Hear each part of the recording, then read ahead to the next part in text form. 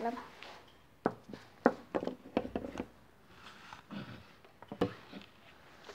Nescafe'm hazır. Nescafe'niz hazır. Anne Aldım. Anne Nescafe'mi içiyorum. Şimdi sen bana kahve yapabilir misin hanımefendi? Ellerinize sağlık çay için. kahve yaptım ya. Abla ben video çıkıyorum. Film çıkıyorum. Merhaba. Merhaba. Nasılsınız efendim? İyiyim. Sen ne içeceksin? Ben bir cappuccino istiyorum. Kapatımız bitti. Peki elinizde ne var içebilecek? Bizim Nescafe'miz var. Peki Nescafe alayım. Sütlü olsun lütfen. Tamam. Burada sütümüz var. Tamam. Bakalım neler katıyorsun kahvenin içine. Anne bayımını al.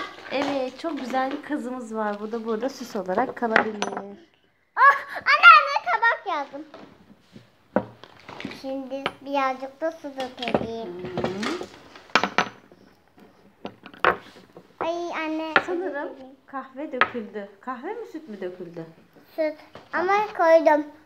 Önemli değil. Bakalım tadına. Kıvamı harika. Tarifini verebilir misiniz bunun bana? Biliyor musunuz? Evet, bir daha istiyorum tabii ki. Tamam.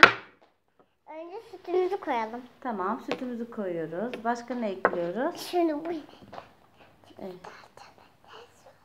Tamam. Ha, o inek mi oldu? İnekten süt alıyorsun.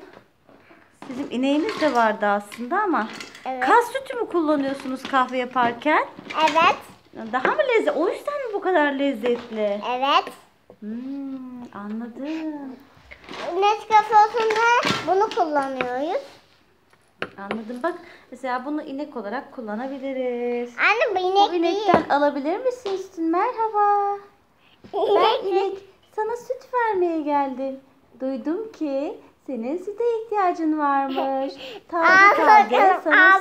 Tamam. Peki, tamam. Şunu al. Bız bız bız bız bız. Evet, sütüm hazır. Afiyet olsun. Hoşçakalın. Süt vardı. Evet, inekten de sütümüzü aldık.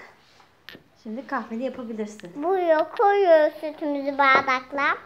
Tamam. Ve bardağa koyuyoruz. Kahve olsun diye bunu kullanıyoruz. Kahve suyu da onu kullanıyoruz. Tamam. İşte. Şeker atıyor muyduk peki? Şekerimiz maalesef bitti. Tamam, mahlefes bitti. Alıyorum ben. Kahve fincanımız da çok şık. Çok otantik. Ellerine sağlık.